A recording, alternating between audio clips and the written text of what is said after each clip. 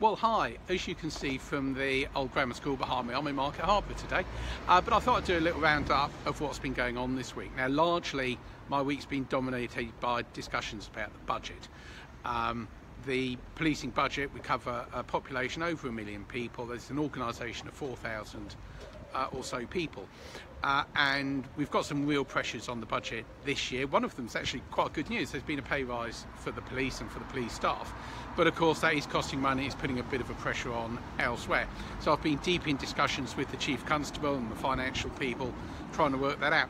But I've also been able to get out into the community to meet people. So Monday, I had an interview with BBC Radio Leicester about the problem with boy racers and the dangerous driving involved with that. Also met online with councillors from Sapcut about some of the issues going on there, particularly dangerous dogs.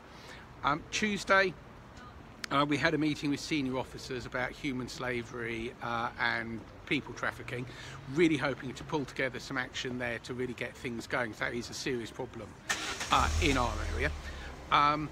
Wednesday I was back into the city of Leicester. I was doing a video interview with a young lady from the Women's Empowerment Network, which was a fascinating thing to do. I'll put up a link so you can go and have a look at it. And today, of course, I'm in Market Harbour. So far today, I've met the leader of the council, Community Safety Partnership, several residents that I've been talking to, and of course I popped into some of the, and just about 5 minutes ago actually, just over there, I bumped into the Member of Parliament, so we went for a cup of tea and talked about some of the things that have concerned him. So it's been a really busy week, dominated by discussions about the budget. Of course, when we've reached an agreement on that, that'll be coming out in a few days' time. But meanwhile, I've got about half an hour before my next meeting, so I'm going to go and do a little bit of shopping while I've got a break. See you soon.